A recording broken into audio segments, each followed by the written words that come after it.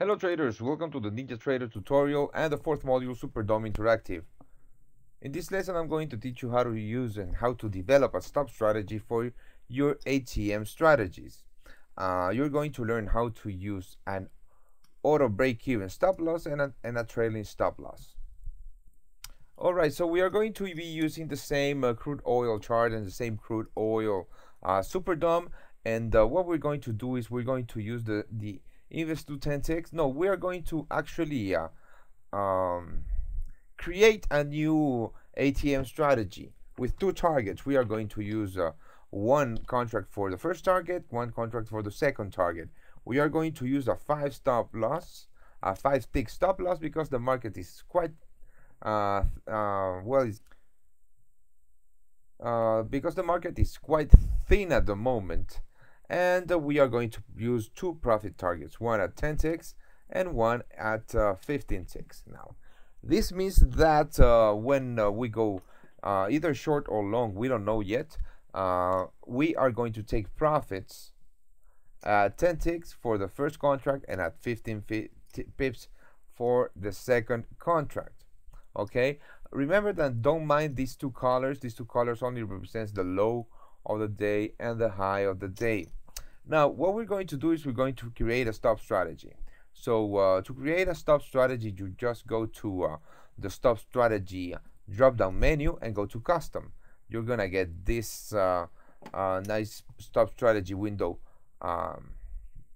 prompted out, and the first thing I'm going to teach you is how to use the auto break-even in ticks. This means that well, the profit trigger means that whenever we hit 5 ticks, in this case, we the stop losses are going to go to break even. Okay, you can set it to your first target, which will mean that when you hit your first target 10 ticks, your stops will go to break even. For this example, we are going to use a 5 tick profit trigger for the auto break even ticks. I'm sorry. Now we are going to set the auto trail also in ticks. So we are going to set the auto trail parameters, and we are going to set first of all the profit trigger. This profit trigger, we are going to set it to 7 ticks. We are going to set the stop loss to 4 ticks and the frequency to 1. This means that once we hit 7 ticks in profit, the auto trail will start working to 4 ticks back, and every single tick that we move in profit. Now you can also save the template or save this stop strategy that we just created under a name. We are going to call it Investoo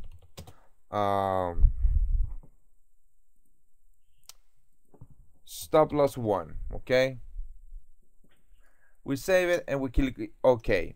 Now we have the strategy that we just created here on the drop down menu. Remember that we need to choose the strategy on both of the targets, because we when we get or when we buy this market, the stop loss orders will be 2 separate orders compounded into 1. Now because we have created a new ATM strategy, we are also going to save it. Okay, and when we save this ATM strategy, it's going to be saving the ATM parameters or the ATM strategy parameters, and also the stop strategy parameters. So we are going to call this Investoo 2 targets. And there you go. The strategy is in place, and we are going to buy this market. Order fell.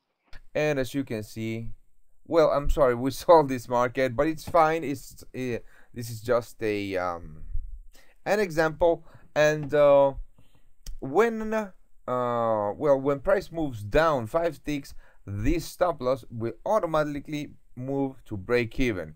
When we move 8 ticks, it will start trailing every single tick we move in profit. So this is basically how you create a full ATM strategy with its own stop strategy.